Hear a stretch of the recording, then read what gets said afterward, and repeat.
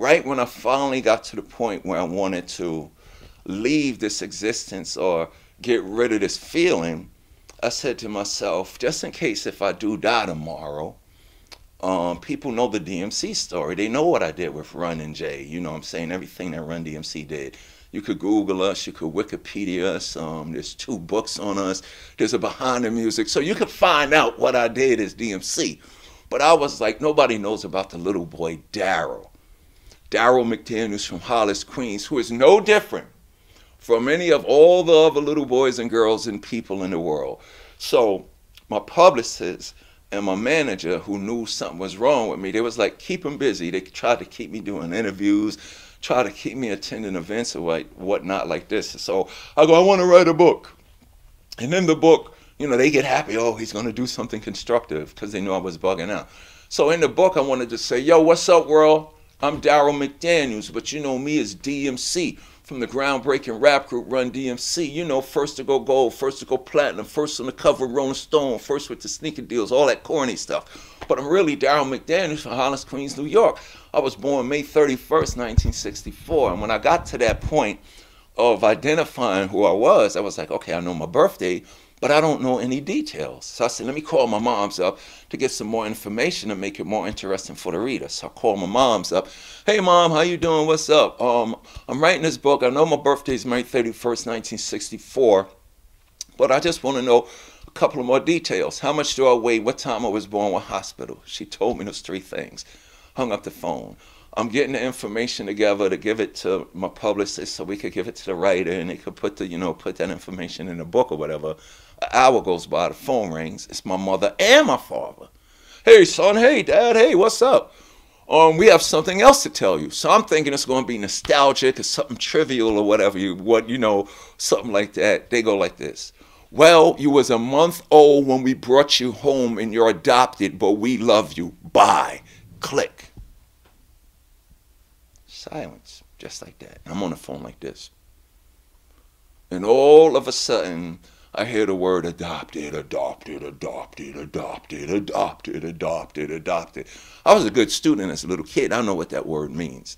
Right then and there, I knew my life was over. Because now, I'm already feeling this void. I'm already feeling like none of this Run-DMC stuff is important. I'm already feeling like I want to kill myself and I'm going to jump. But now I'm really going to jump because I'm not even my mother's and my father's. And it was a total shock to my existence system. To my whole existence, it was a total shock. And I was living like that for days. The next couple of days after that was me figuring out how really should I kill myself. We were going. I said, I have to do something because there's a lot of people that probably feel like I feel. So I was like, I know what I'm going to do. I'm going to make a record to help people the same way Sarah McLachlan records helped me. So I called Sarah McLachlan back up. And I say, Miss McLachlan, remember when you met me 3 years ago? And she says, yes, I can never forget that. You told me you was God. And I said, what do you want? And I go, well, I just found out that I was adopted, and I want to make a song that's going to speak to people musically the same way your music spoke to me. And she says, cool. So I go, yeah, I'm going to bring you to New York City, whatever, whatever. She says, no, you could come to my house to make the record. So we go to Sarah McLachlan's house, we make the record. Now, you got to understand why this story is important. Here I am feeling a certain way, feeling that I'm all alone. I hear Sarah McLachlan's music. For 1 year, I listened to the Sarah McLachlan song. I go to a party I didn't want to go to. I get to meet Sarah McLachlan. After 3 years go by, I meet Sarah McLachlan. After 3 years go by, that's when I found out that I was adopted. I call Sarah McLachlan back up to do the song with me. She brings me to her house. It takes us 2 days to do the song. Before I left the house, she says, Darryl, there's something that I got to tell you. And I go, what? She says, I was adopted too, and I did not know that. So that let me realize that whatever we are going through in life, although you may feel like you're alone and you're the only one, you are not alone. There are so many other people who are just like you. I got a saying, I don't mean for it to rhyme either. If you remove the guilt and the shame, you remove the pain.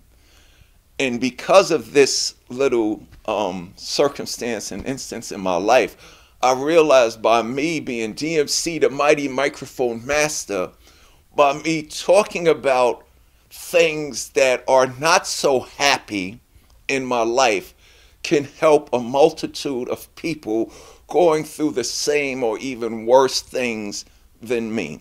We should be open about how we feel and what we are going through, regardless of how good or bad those things are. People approach me and tell me what they're going through, and they give me things that help keep me alive to the next day. It's a day-to-day struggle. Whoever out there is struggling with anything, I just want to share my story as an example. It may help one person, it may be a little harder for the other. We all are on the same road, but there are different means of transportation down that road.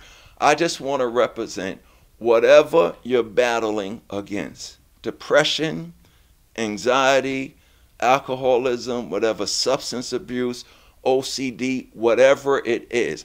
I am a living, breathing example that happens to rock the microphone better than many upon the earth, that whatever it is that you're fighting, you can defeat.